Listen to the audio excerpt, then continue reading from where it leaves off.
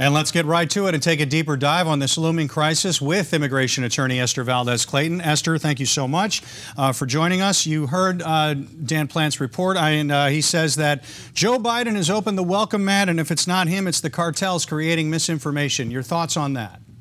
Again, this is policy that has drastically changed between the Trump administration just 2 years ago to the current Biden administration.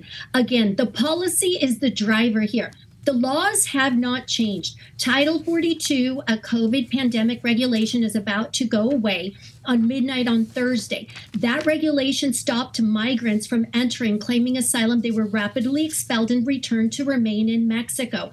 What is now going to change is what the law has been for the last 26 years, meaning that if you try to enter unlawfully into the United States, you will be detained, you will be punished with an order for removal for 5 to 10 years, blocking you from the United States. The loophole is asylum, and that's what's driving all of the misinformation.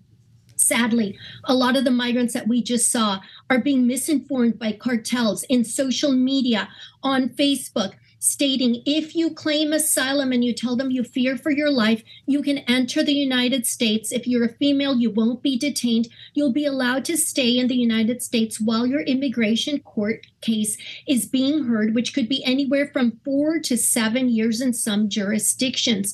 And again, the asylum system is not designed for the vast majority of migrants, which ICE just tweeted out. You can verify this on ice.gov.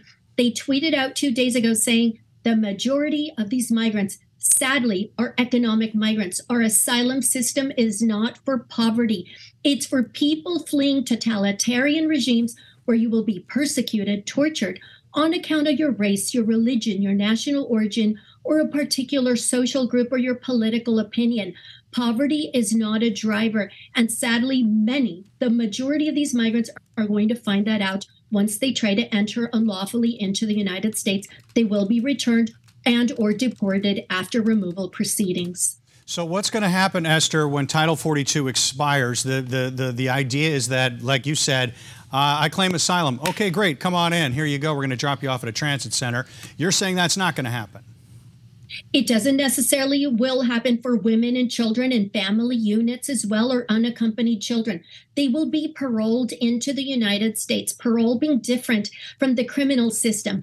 Parole meaning on a humanitarian grounds, we will allow you access and we won't detain you. That's another huge driver of the thousands. Some estimates are reporting via drone and surveillance footage that more than between 100,000 to 700,000 migrants will try to enter through the border come midnight on May 11th.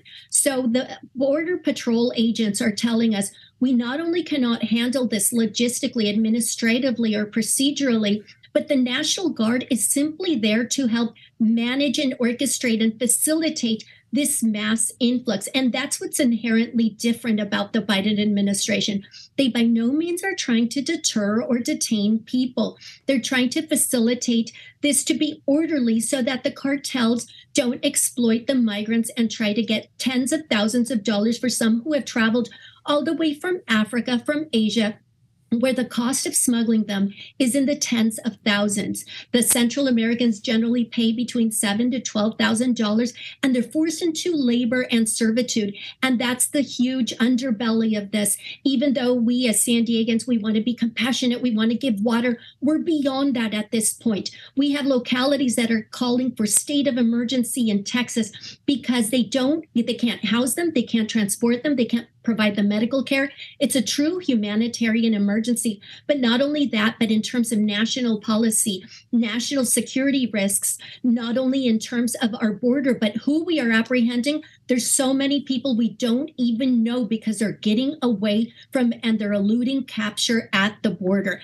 And that's the biggest worry of all that should keep our local and state and federal politicians up at night. This border chaos will cause harm to our national security, not to mention our national sovereignty. If you can no longer defend your border, are you really a nation at that point? Well, Esther Valdez-Clayton, I could talk with you about this for a lot longer. You're always very insightful, but we have run out of time. We really appreciate you coming on, and hopefully the leaders are listening. Thank you so much. Thank you.